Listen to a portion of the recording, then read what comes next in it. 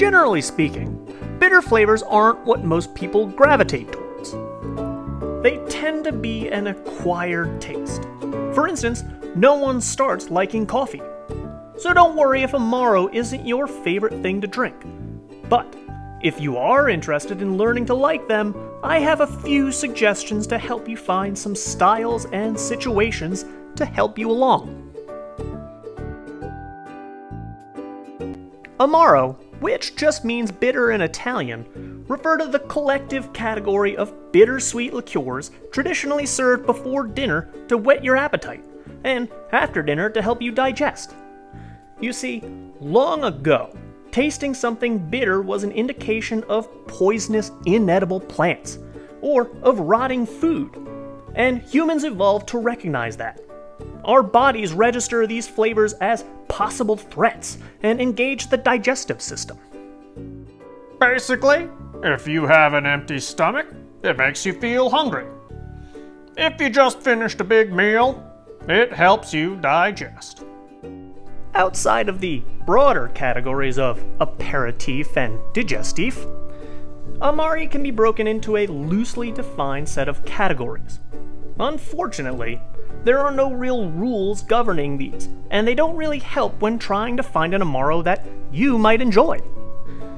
Many Italian Amaro makers are actively lobbying for a defined categorization, but it's unlikely they will ever get one, because each Amaro is so different, and they're popping up all over the world.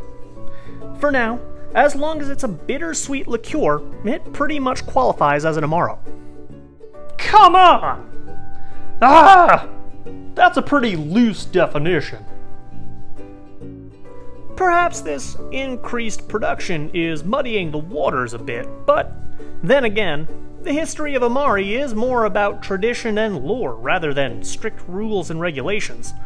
Ingredients and recipes tend to be closely guarded secrets. When the moon hits your eye like that pie in the sky, that's Amaro. That's Amaro.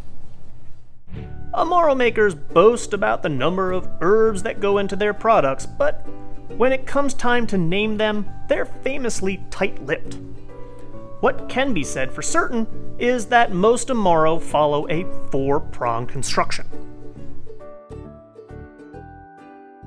Some are made with a neutral spirit base, such as beet molasses, while others use anything from a grappa base to whiskey, depending on the desired profile. Many producers use gentian flowers, or roots as the bittering agent, but some use bark, like wormwood.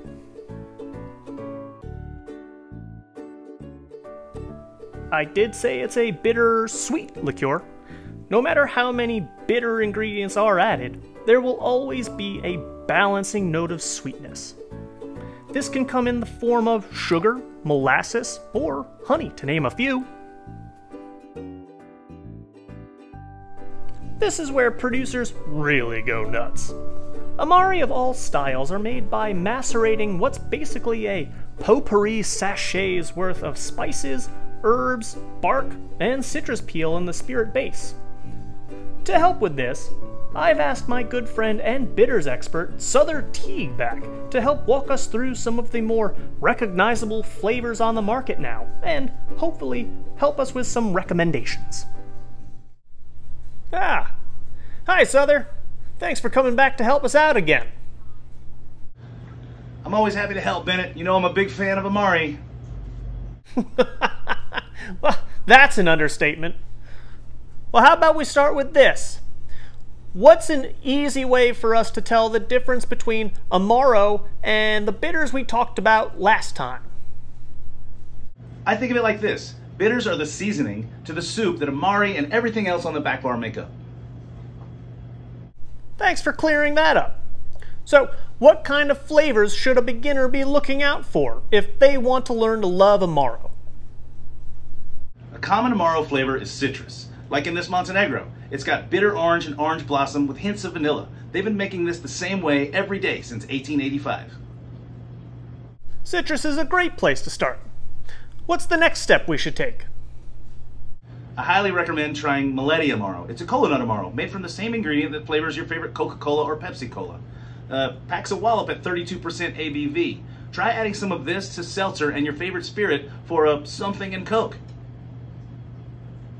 What's something we should look out for if we want to, say, be adventurous without getting scared away? Try an Alpine Amaro like Braulio. It uses gentian as the bittering agent along with juniper, citrus, and peppermint for flavor. It's kind of like an after-dinner mint. Ooh, good. What about a curveball?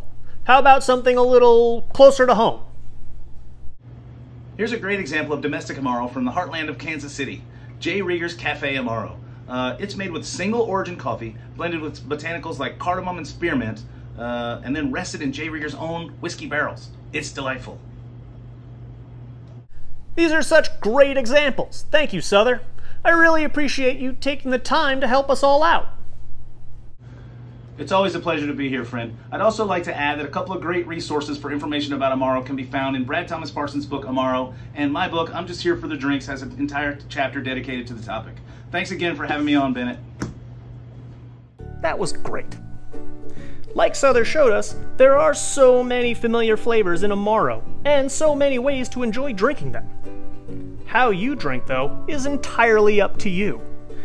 Neat, chilled, on the rocks, with or without a slice of citrus or a twist. But you can try all of that on your own time. I want to make a cocktail.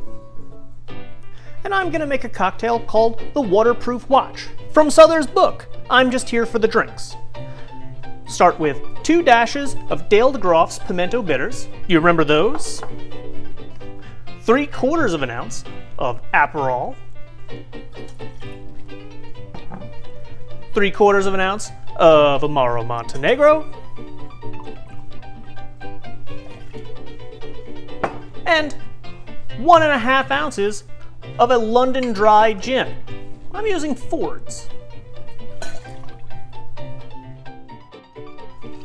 Stir over plenty of ice and strain into a rocks glass over fresh ice. Look at that. Then garnish with an orange twist.